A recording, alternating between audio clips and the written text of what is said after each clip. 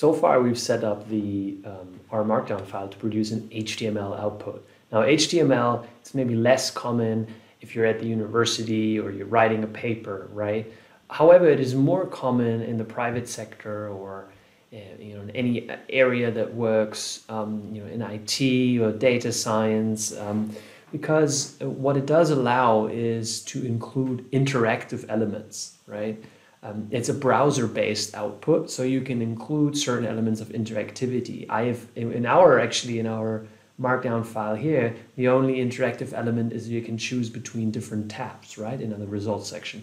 However, you could also produce graphs that you can browse over and click on, or dashboards where you can make choices of what you want to visualize. We haven't covered it in this course, but the HTML output does provide the possibility of making your report more interactive and dynamic in that way, and also hosting it online in a website. With a Word or PDF file, you always have to upload it somewhere and somebody has to click on it. You cannot easily integrate it into a website or a blog. So that's the advantage of an HTML output file.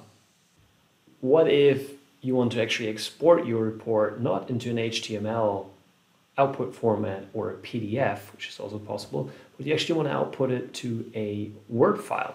Remember when we first opened a new Markdown file, we could select what type of file we want. Let's try that again. New file, open a Markdown, and here you can choose. You can, for example, choose also a PDF file, and some of the characteristics will be different.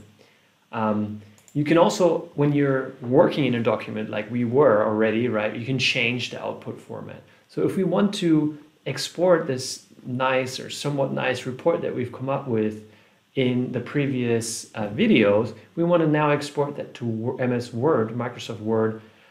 We can do so by changing the output argument here in the YAML header and just choose Word document. Now, if we want to export this to a Word document, actually this particular theme wasn't produced for a Word document, so it doesn't work. It will give you an error message. So we just take the theme out, we knit the whole thing, and here we go. This is producing a Word file. It has a Word formatted table of content already included. It features our logo here. It has the normal text that we included, including the formatting and the hyperlinks. Also has the numbering and the titles, and it has a table here that you can now edit just as you would in a normal Microsoft Word environment, which is pretty nice. Doesn't look too bad. Our figures here.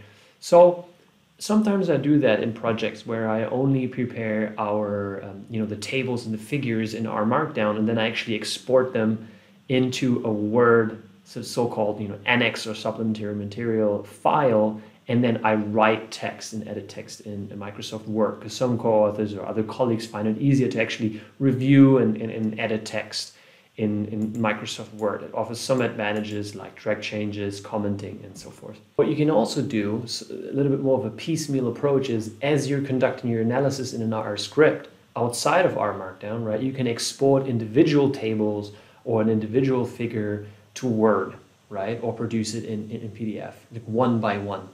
However, that might work if you only have one table that you want to get out very quickly, However, if you're working on a project that involves, several tables or several figures, and where maybe there's some writing involved, I do not recommend that approach. I do recommend binding them together and combining them in a Markdown file, which is more replicable and reproducible as well. As other people are going to check your code and your analysis, or you're going to want to reproduce this at a later stage.